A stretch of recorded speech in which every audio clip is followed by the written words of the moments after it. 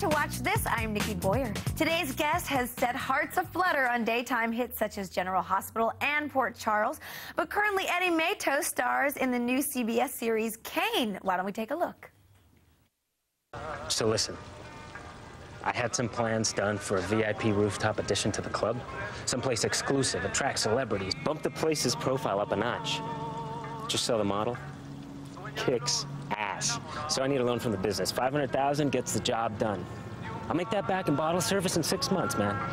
Okay, a year, whatever. The point is that this is gonna put my place on the map. What a handsome devil, huh? I know! Eddie Matos is here. Show some love. Love! Thank you. See? Thank you. They love you. Thanks for being here today. It's my pleasure. So I'm loving the show, Kane. Give everybody out there who hasn't seen it a little idea of what the show is about and a little bit about Henry, your character. Kane's a little drama. A little drama, you know, and like every drama, it's got its twists and turns, and it's basically about the Duque family, who is a very powerful Cuban-American family, came to this country with nothing and has built this rum empire. And it has to do with inner conflicts within the family. And we also have a rival family of Samuels who wants to take our business away from us, so we got our little struggles with them too. But it's hot, it's sexy, it takes place in South Beach, in South Florida. My character, Henry, is a club owner.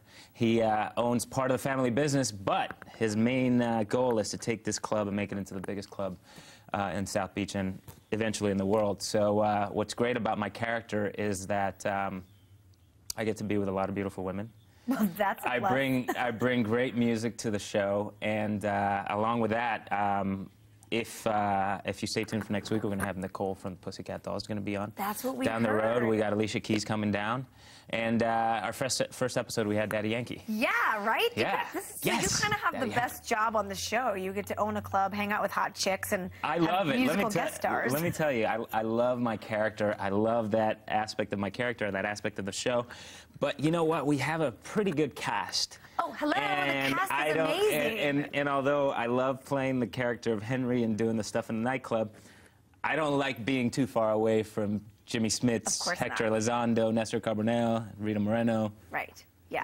Well, what I love about your character is that you are in the family business, but you sort of kind of stay on the outskirts. You're not so much involved in sort of the inner politics that are going on, because any family business is going to obviously have a lot of arguing and bickering. Right. So do you think, Henry, your character is going to sort of stay focused on the club? Are you going to get a little more involved in what's really going on with the family?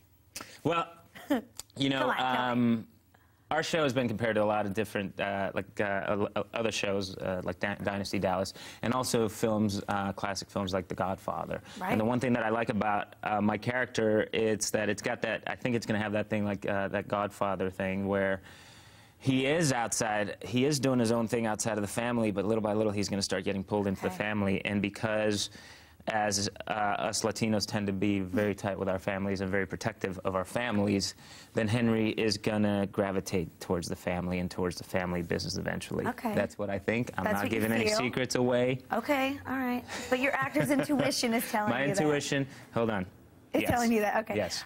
Another thing is, you know, you have Daddy Yankee and Pussycat Dolls, and then if you had to pick sort of your favorite, your sort of dream celeb to come and be in your club, who would it be? Wow. I mean, you get one shot to pick. One shot? Yeah, I mean, that's it. You know, if it was up to me,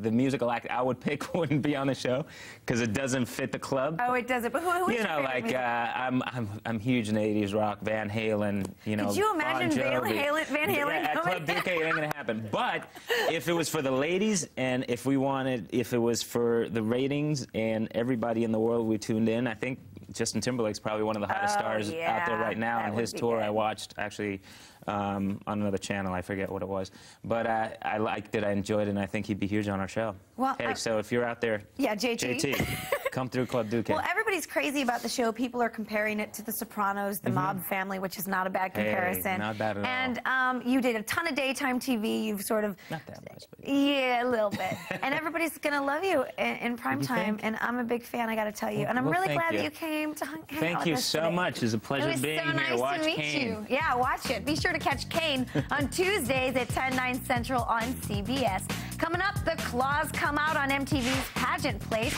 And next, Skinny Girl plus Buzz Cut equals Top Model. So stay tuned.